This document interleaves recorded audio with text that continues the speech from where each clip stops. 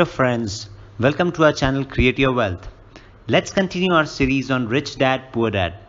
In this video, we will look at the key highlights of chapter 2, which is based on the lesson number 1 that we learned in the previous chapter. The rich don't work for money. Okay, so here it goes. Dad, can you tell me how to get rich? My dad put down the evening paper. Why do you want to get rich, son? Because today Jimmy's mom drove up in their new Cadillac and they were going to their beach house for the weekend. He took 3 of his friends, but Mike and I were not invited. They told us we weren't invited because we were poor kids. They did? My dad asked incredulously. Yes, they did, I replied. My dad silently shook his head, pushed his glasses up the bridge of his nose and went back to the reading paper.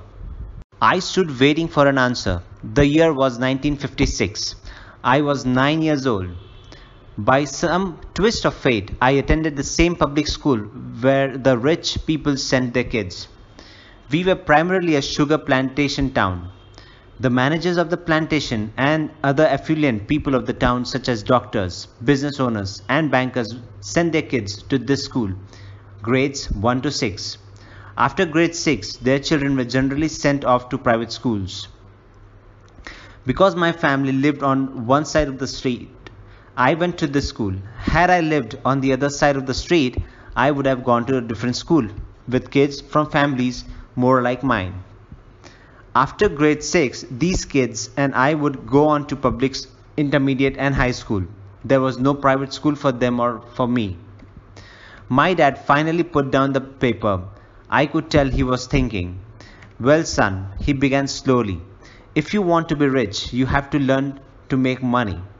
How do I make money? I asked. Well, you use your head, son, he said, smiling, which really meant that's all I'm going to tell you, or I don't know the answer, so don't embarrass me. So a partnership is formed. The next morning, I told my best friend Mike what my dad had said. As best I could tell, Mike and I were the only poor kids in the school. Mike was like me in that he was in this school by a twist of fate. Someone had drawn a jog in the line for the school district, and we wound up in the school with rich kids. We weren't really poor, but we felt as if we were because all the other boys had new baseball gloves, new bicycles, new everything. Mom and dad provided us with the basic like food, shelter, clothes. But that was about it. My dad used to say, if you want something, work for it. We wanted things, but there was not much work available for 9-year-old boys. So what do we do to make money? Mike asked. I don't know, I said. But do you want to be my partner? He agreed. And so on that Saturday morning, Mike became my first business partner. We spent all morning coming up with ideas on how to make money. Occasionally, we talked about all the cool guys at the Jimmy's beach house having fun. It hurt a little, but that was good, for it inspired us to keep thinking of a way to make money. Finally, that afternoon, a bolt of lightning came through our heads. It was an idea Mike had gotten from a science book he had read. Excitedly, we shook hands, and the partnership now had a business. For the next several weeks, Mike and I ran around the neighborhood, knocking on doors and asking for neighbors if they would save their toothpaste tubes for us.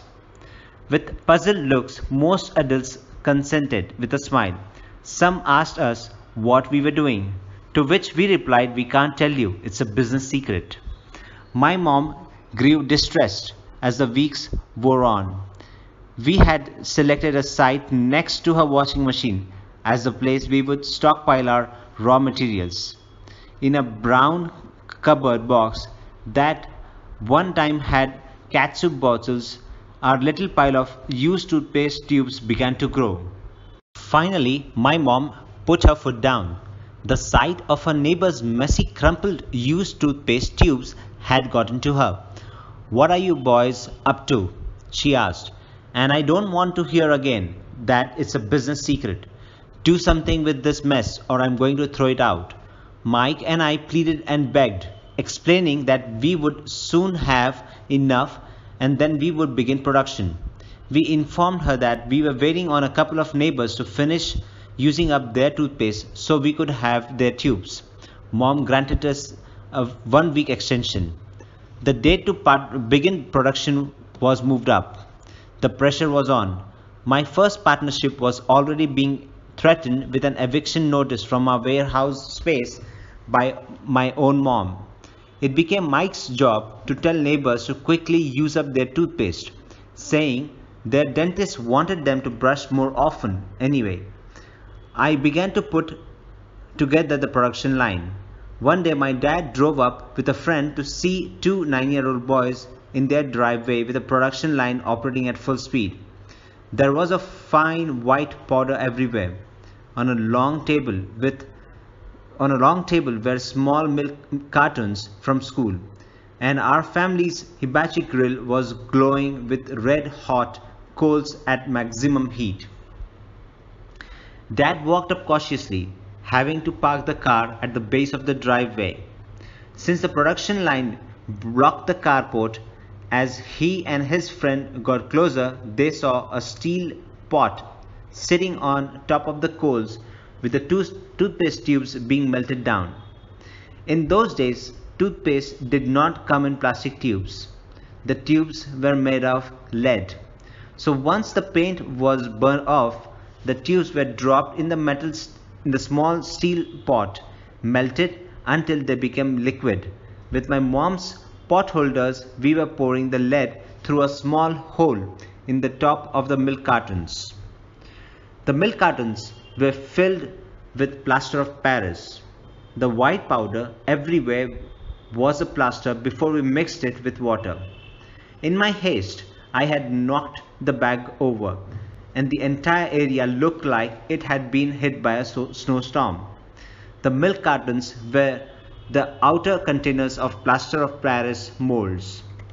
My dad and his friend watched us as we carefully poured the molten lead through a small hole in the top of a plaster of Paris cube. "Careful," my dad said. I nodded without looking up. Finally, once the pouring was through, I put the steel pot down and smiled at my dad. "What are you boys doing?" he asked with a cautious smile. "We were doing what you told me to do. We are going to be rich," I said. "Yep," said Mike, grinning and nodding his head. "We are partners." "And what is in those plaster molds?" Dad asked. "Watch," I said. "This should be a good batch." With a small hammer, I tapped at the seal that divided the cube in half. Cautiously, I pulled up the top half of the plaster mold and lead nickel fell out. "Oh my God," my dad said. "You are casting nickels out of the lead." "That's right," Mike said. "We are doing as you told us to do. We are making money." My dad's friend turned and burst into laughter. My dad smiled and shook his head. Along with a fire and a box of spent toothpaste tubes in front of him were two little boys covered with white dust and smiling from ear to ear. He asked us to put everything down and sit with him on the front step of our house. With a smile, he gently explained what the word counterfeiting meant. Our dreams were dashed. "You mean this is illegal?" asked Mike in a quivering voice. "Let them go," my dad's friend said.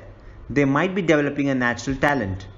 My dad glared at him. "Yes, it's illegal," my dad said gently, "but you boys have shown great creativity and original thought. Keep going, I'm really proud of you." Disappointed, Mike and I sat in silence for about 20 minutes before we began cleaning our mess. The business was over on opening day. Sweeping the powder up, I looked at Mike and said, "I guess Jimmy and his friends were right. We are poor." My dad was just leaving, and as I said, "Boys, you are only poor if you give up. The most important thing is that you did something. Most people only talk and dream of getting rich. You have done something. I am very proud of the two of you. I will say it again. Keep going. Do not quit. Mike and I stood there in silence. They were nice words, but we still did not know what to do. So friends, this is where I will end the part 1 of the chapter 2. It's a long chapter and I don't want to put the entire chapter in one episode because some of you may not listen to it. So stay tuned for the part 2 of the chapter 2, and if you've liked this video, then hit on the like button and do subscribe to our channel. Thank you.